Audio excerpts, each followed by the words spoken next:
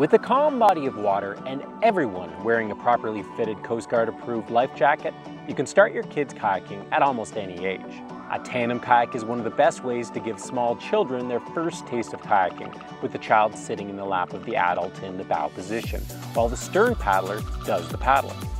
Once the child is 4 or older, they may be ready to assume the bow position on their own. This is a great opportunity for kids to learn to paddle without having to control the kayak.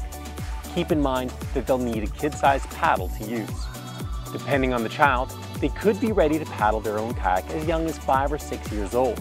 The trick is to wait until they're asking for it.